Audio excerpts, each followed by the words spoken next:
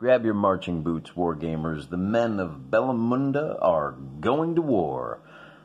We're running through a solo wargaming campaign using William Sylvester's The Solo Wargaming Guide, available at Amazon.com for the low price of, I think, $15 is what I paid for this.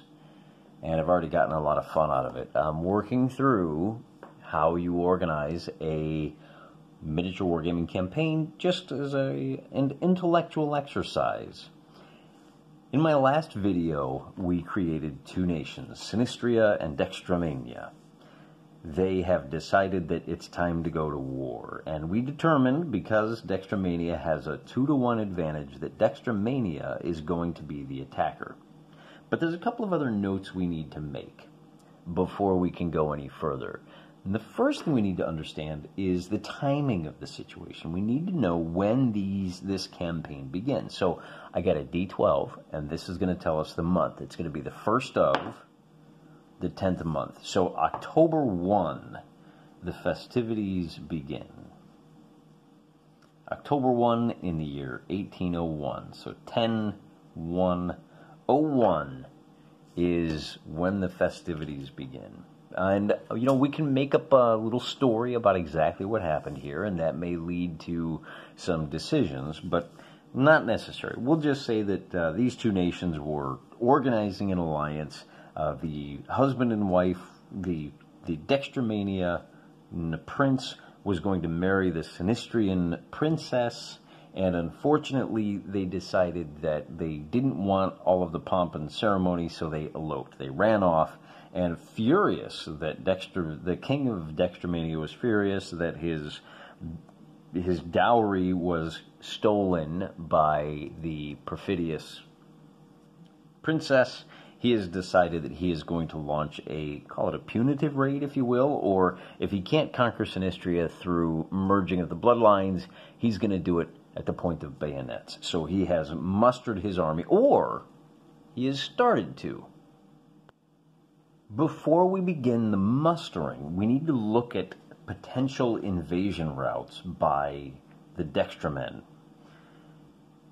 Looking at the map, there's obviously 3 routes. They can rally their forces at the capital city, and we're going to call this, what's a good word for, since this is the right-hand country, we're going to call this Forthright City. They consider themselves a bunch of Boy Scouts and think that being forthright means we're just going to launch an invasion. But we don't know how they're going to do it. The question is, do we muster the forces here at this city, which only starts with 4 companies? Do we try to bring as many forces to bear up here? Do we try to muster them all at the capital, which starts with 4 regiments and a battery of artillery? Or do we muster them here and launch an overland invasion to try to essentially cut Sinistria in half before they've had a chance to react? So that's going to be 1, 2, 3, 4, 5, 6. Now this is, we're going to randomize this, and good old William Sylvester recommends what he calls the scammer, the SCMR, or the Solo Campaign Mobilization Rules. All of the troops are dispersed through the country, and then we have our 3 routes, 1, 2, and 3, and we have to decide which it's going to be. So we roll a D6. Well, then we have to figure out our comparable defensive strategies. So attack 1, attack 2, and attack 3 down this unimproved road. Our defensive strategies are going to be to bring everybody up to as many people to Leftopolis as possible. Well, wait a minute. Let's think about that. Do we concentrate the forces in Leftopolis? Do we concentrate the forces down here? So this is going to be Defense 1. Defense 2 is going to be to split the forces, send half up here and half down there. And Defense 3 is going to be down to try and concentrate all of our forces down here. Now what this does is, it's a wonderful opportunity for you as the solo wargamer to put the strategic decision-making into the hands of O Fortuna. It means you can't pick a side. It says sinister. That's just the Latin word for left hand.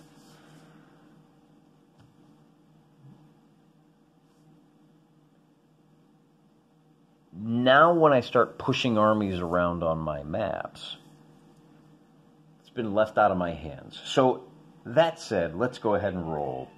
Our attackers are going to roll the blue die, and our defenders are going to roll the red. So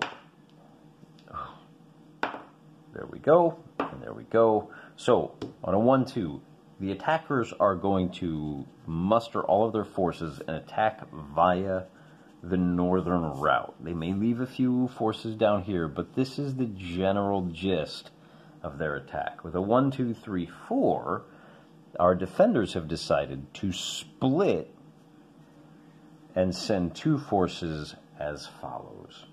So now we have a grand strategic idea of what each of these forces are going to do. Things could have gone very differently.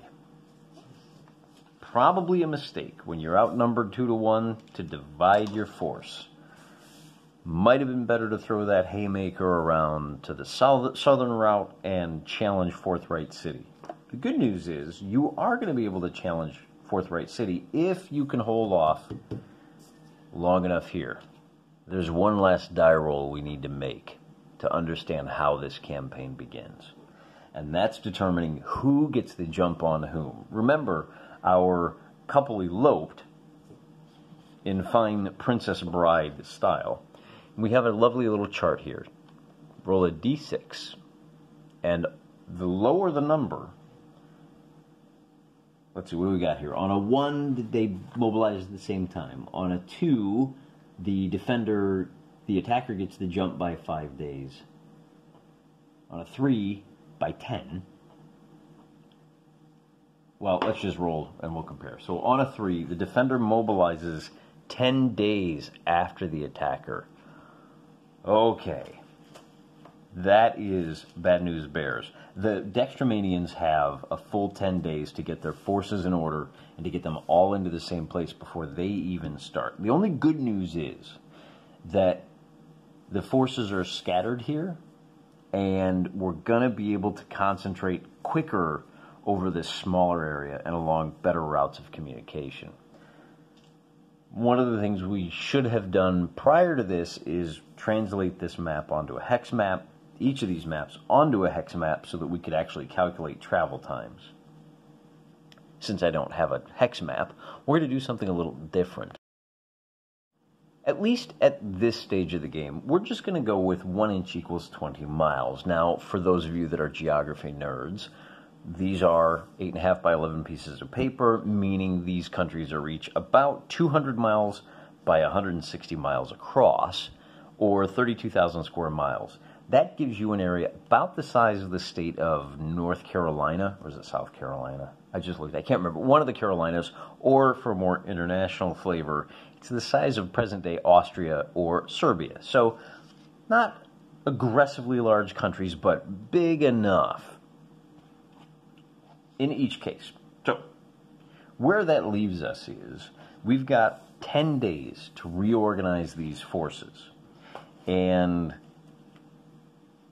we're going to launch our invasion through here, and we're throwing everything we've got up through this way. I think it's a bit silly. I think they would have been smarter trying to defend the capital city. But once the border is crossed on that side, then we'll be able to start shuffling the militia around. Maybe bring some of these guys over to help defend or to give battle to the army group south of the Sinistrias. Getting a little ahead of ourselves. For now, let's just figure out what we can do in 10 days. Running the numbers, what I found is that we can get everybody from here, from here and here, to our launch point by 10-7. If we wait until the 9th, we can bring in another couple of regiments of foot and another regiment of cavalry. So that's what we're going to do. Everybody else is going to get there on the 13th. So if we drop our order of battle, we're going to wind up with a 1-2 punch. So running the numbers. Oh, by the way, I added a bunch of swamp through here to explain why nobody travels between these two cities. So adding all this together, what we find is that our initial invasion group is going to be composed of 5 regiments of infantry, 2 regiments of cavalry, and 2 artillery batteries. They're going to cross the frontier on October 10th. A follow-on force is going to arrive on the 13th in this jumping off point. And it's going to be composed of 8 regiments of infantry, 1 regiment of cavalry, and 2 regiments of artillery. Now, to be honest with you, the important thing is that on the 9th, they're still going to be stuck here. So they're mustering right there, and that's going to give Dextromania a little bit of flexibility as far as making sure that they aren't leaving. You know, they may be able to, depending on how this evasion goes, they may be able to launch that force over here. But our clock starts on the 10th. That's when the move and counter move goes. They're planning on marching this way. They may get partially along there, but once this southern invasion route happens, but we'll have to run some additional numbers to figure out what happens with Sinistria. Now remember, they start moving on October 10th. A little awkward. After looking at this in a little bit more detail, it occurs to me that this Army Group 2 is going to have to follow suit, because Army Group 1 is going to take a full 3 days to reach this village. In those 3 days, Army Group 2 is going to be, let's see, they arrive here, they're going to arrive here on the 13th, so that's actually the 12th.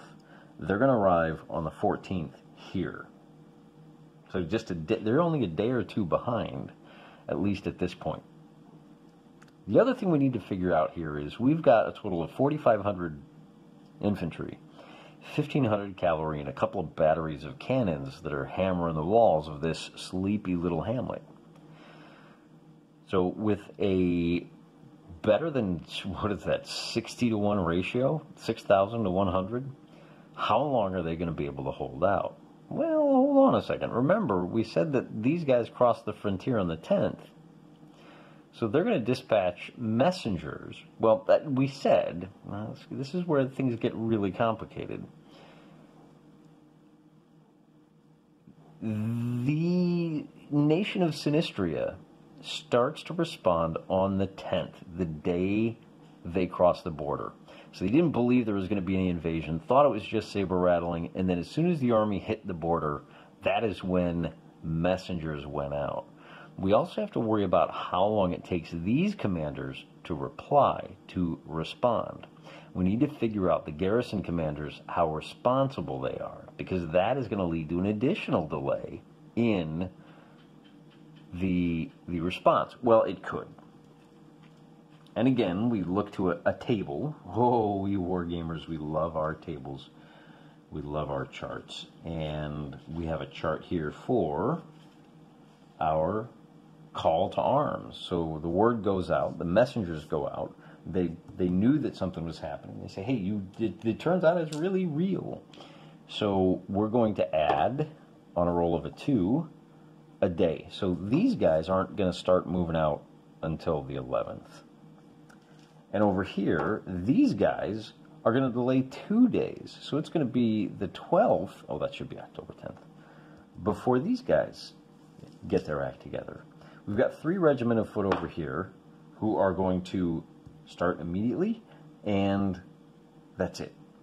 Oh no, we have to worry about the capital as well. The guys in the capital are going to start immediately. So unfortunately, as Army Group 1 starts marching, they're going to go, they move 10 miles a day, which is a half an inch. So on the 10th, they arrive here. On the 11th, they're going to invest this area on the 12th. And finally, these guys start moving. Now, on an improved road, you move 3/4 of an inch. So these 2 regiments of foot are going to be here on the 12th. The question we have is what to do with the army at Leftopolis. This one regiment of foot and cavalry and artillery, we said they're going to split, so they're going to hold tight. On the 11th, so I got to figure out one more thing. They spend the 12th marching to there. How many days does it take to level this city? And I think given the ratio, it's just a speed bump. We're going to call that 1 day. So on the 10th, 11th, the 12th, the 13th, and then, well, I tell you what, let's call it 1 or 2 days. On a 1, 2, or 3, it's 1 day. So it takes 1 day. So on the 14th, and then it's going to be the 15th and the 16th. So Army Group 1 is going to arrive at Leftopolis on 10/16, and that's when the battle is going to occur. Fortunately, that gives these 2 regiments of foot, they move 15 miles, that's going to be the 13th, and on the 14th, they arrive in Leftopolis. So when the other issue is, these guys are going to set out on the 12th, and these guys set out on the 10th. So they move, let's figure out where they're at on the 16th. Does that make sense? I think it does. On an unimproved road, they move 10 miles a day. So that's going to be 1, 2, 3, 4. And these guys also move 15. So if they're heading this way, that's on the 14th. And then they're down to unimproved roads. So, did I do that right? Yeah, this is still unimproved. So on the 14th, these guys all muster, and then they spend 2 days slogging down these roads. So this is going to be the Army Group South. Army South. And what do we got here? We've got 5 regiments of foot. We've got 1 regiment of cavalry. And we've got 1 battery. I'm calling it a regiment, but it's really a battery of artillery, and that is on the 16th. Likewise, up here, we're going to wind up with the Army Group North is going to have just 3 regiments of foot, 1 regiment of cavalry, and 1 artillery. And they're going to meet for battle on the 16th. They'll ride out and meet right here. So here's our first battle. And just like that, we have Army Group 1 versus Army Group North. 311 versus 522. This is not a fair fight. We're going to play it out on the tabletop. It's okay that it's not a fair fight. We want to know how well they can defend the capital. If they can just delay, if they can escape along one of these routes, then it may buy time for this army to get over to here. Before we let's take a look at this real quick. It's going to be, it's 30 miles. That's a lot of hiking they're going to have to do. This is a high risk. That's 30. This is another 200. They've got to go 230 miles along unimproved roads. They're not going to reach here until November. See, 30 days, half September, October, blah, blah, blah. October has 31 days. I know that because Halloween is on the 31st. I'm a very smart boy. So at 23 days, they're going to arrive here on November 8th.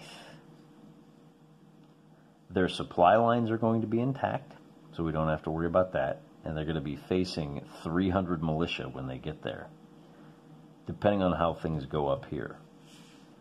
This army group might have to turn around and head the other direction. But that is a subject for another day. First, we have to fight this battle.